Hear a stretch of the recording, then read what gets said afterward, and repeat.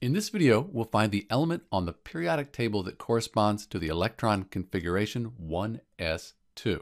So there's two ways to do this. The first way is we just look at how many electrons we have. So we have 2 electrons for this element here.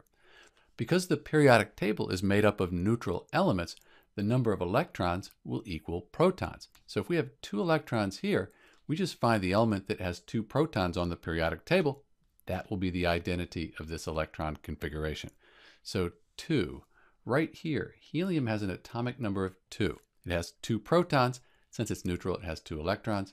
And this is the element on the periodic table that has the electron configuration 1s2.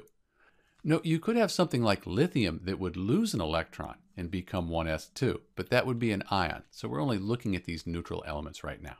There's another way we could do this. We could look at the periodic table divided into orbital blocks. So the first group here, group 1 on the periodic table, they all end in S1.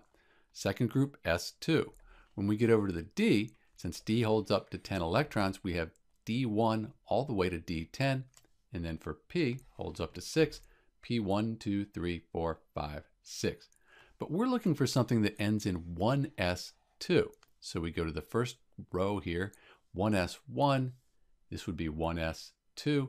So this is the element on the periodic table that has the electron configuration 1s2. Let's go back and look at the periodic table with the elements written in.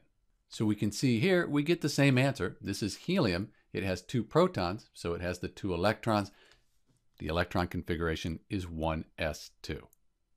This is Dr. B, and thanks for watching.